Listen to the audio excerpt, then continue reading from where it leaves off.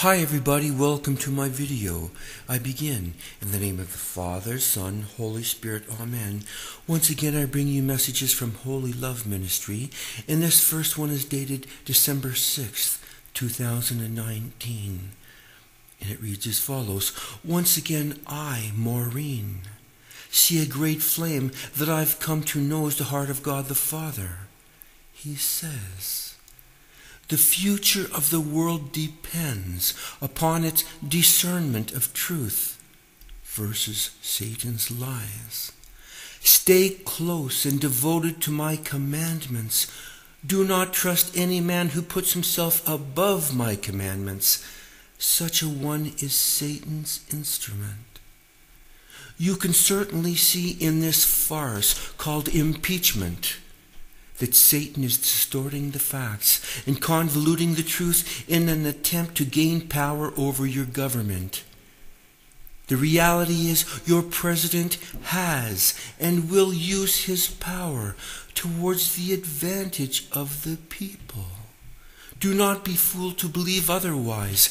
If I did not reveal these truths to you, I would not be seeking your welfare. As it is, I am your loving Father, always protecting you from evil. End of message. We are led to read James 3:13-18. Who is wise and understanding among you? By his good life, let him show his works in the meekness of wisdom.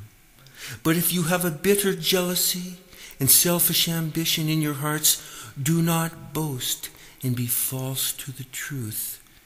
This wisdom is not such as comes down from above, but is earthly, unspiritual, devilish. For where jealousy and selfish ambition exist, there will be disorder and every vile practice. But the wisdom from above is first pure, then peaceable, gentle, open to reason, full of mercy and good fruits, without unsincerity or insincerity. And the harvest of righteousness is sown in peace by those who make peace. I have a second message for you, dated December 7th, 2019, and this is how it reads. The heart of God the Father says, these days, the heart of the world has become saturated with disordered self-love. This is evident in every walk of life. The affections of mankind have been taken away from love of me and neighbor to the love of materialism, technology, illicit use of drugs, the evils of tattoos and excessive body piercings, and even the love of human intellect itself. Sexuality has taken over as its own false god and is being used only for pleasure and not for the creation of life between husband and wife as I intended. Human life is disrespected. I gave mankind my commandments as the rules of salvation. Satan has belittled them to such a degree that they are no longer a factor in human choices.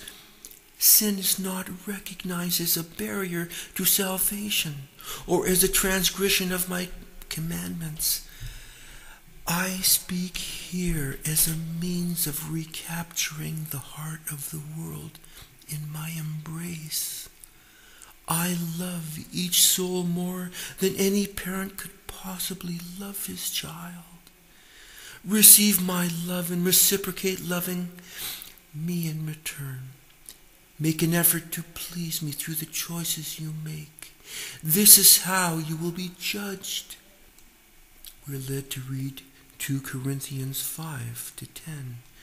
For we must all appear before the judgment seat of Christ, so that each one may receive good or evil according to what he has done in the body. Let us pray. Glory be to the Father, to the Son, to the Holy Spirit, as it was in the beginning, is now, and ever shall be, world without end. Amen. O my Jesus, forgive us our sins, save us from the fires of hell, and lead all souls to heaven, especially those in most need of thy mercy.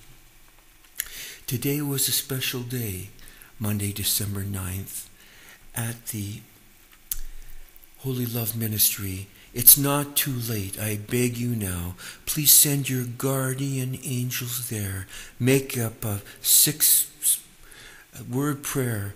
Lord Jesus, please accept my guardian angel on my behalf so that they can receive your patriarchal blessing and bring it back to me.